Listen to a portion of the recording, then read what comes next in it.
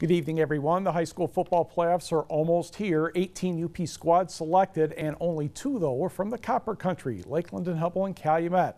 In our high school football team of the week, TV6's Lily Zhao traveled north to see how the Copper Kings are getting ready for the postseason. It was a team affair this past Sunday at head coach John Crow's home. Well, I took the crew out to my house, and we had a big vat of chili and pizzas and watched the show out there.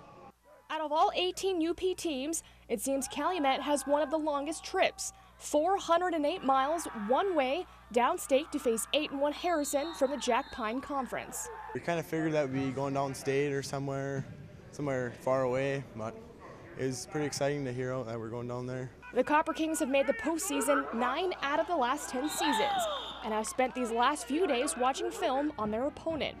Well, they play the full house tee and run the whole power set and power tee and a lot of deception, and so we're working hard on what our keys and reads are, and so we don't let ourselves get confused. This is Harrison's first trip to the playoffs this decade, but that does not mean Calumet is taking the Hornets lightly. They play a good brand of football. They're in a good Class B conference in the middle of the state, so we're expecting a big battle on Saturday. We just need everyone flowing to the ball, reading their keys, and just doing what they have to do.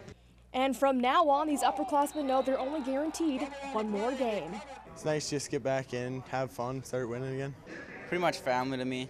I just love playing with them, seeing them every day. I expect our seniors to do a great job for us and lead us to victory. The Copper Kings will leave Friday morning for their 7-hour journey south. Kickoff is set for this Saturday at 1 p.m.